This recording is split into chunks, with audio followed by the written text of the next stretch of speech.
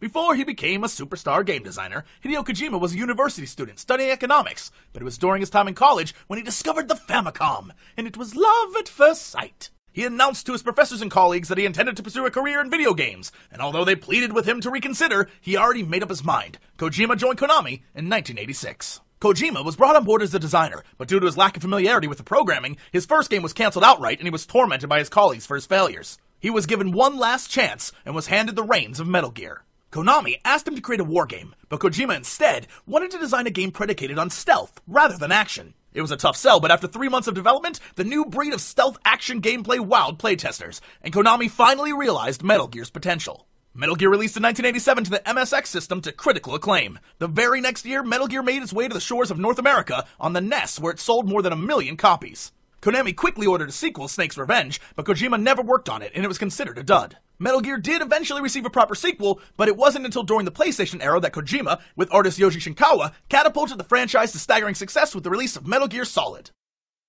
Kept you waiting, huh? Have fun!